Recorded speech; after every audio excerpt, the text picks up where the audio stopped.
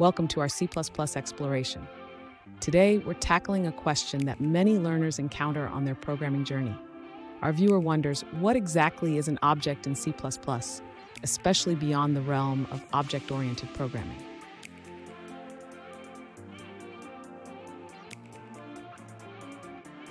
To set the stage, let's clarify that while objects are a key concept in object-oriented programming, their meaning extends beyond that.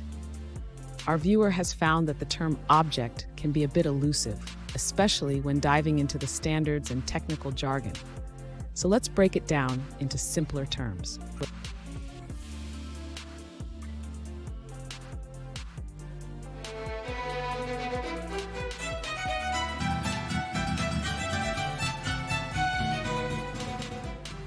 Welcome back to another technical video. Today, we'll be going through your question, answers, and hopefully finding that solution that you're looking for. Guys, remember, stay just a little bit crazy, just like me, and hopefully get through to that resolution. Now, let's continue on.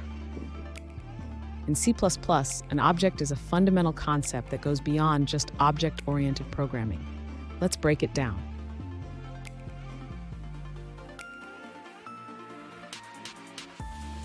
An object in C++ is essentially an instance of a class.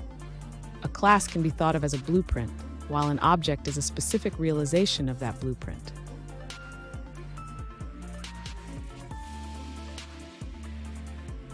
For example, if you have a class called car, an object would be a specific car, like my Honda Civic. This object has its own properties and behaviors defined by the class.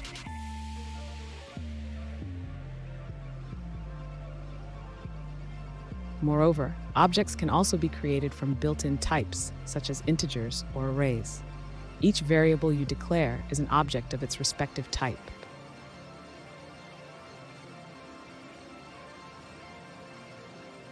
In summary, an object in C++ is any instance of a type, whether it's a user-defined class or a built-in type. Understanding this broad definition helps clarify its role in programming.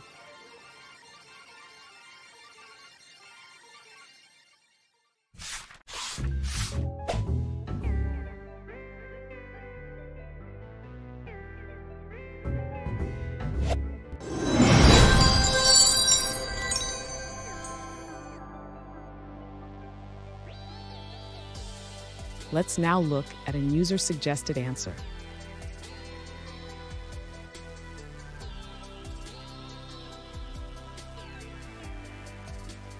In C++, an object is defined as a region of storage that exists during its construction, lifetime, and destruction.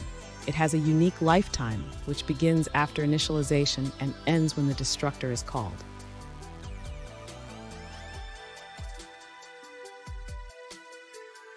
Objects also have a storage duration, which can be static, dynamic, thread, or automatic.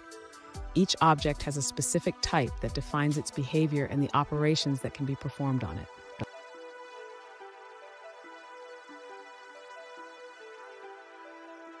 The object type is crucial as it determines how the storage is interpreted and what operations are valid. For programmers, understanding the type helps predict the outcomes of operations during the object's lifetime.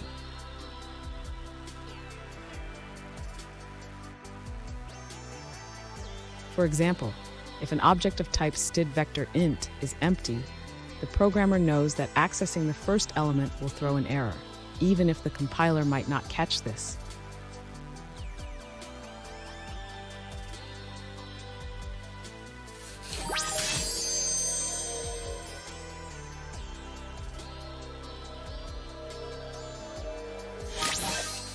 Let's now look at another user-suggested answer.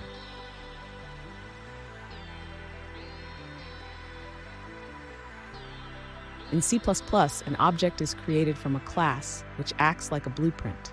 It has behaviors, known as methods, and attributes that define its state. Objects have a life cycle. They are created with a constructor, exist during their lifetime, and are destroyed with a destructor.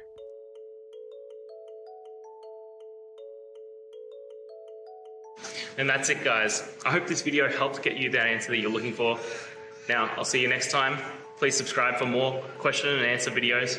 And if you have any more, please just shoot them through in the comments. Have a good one.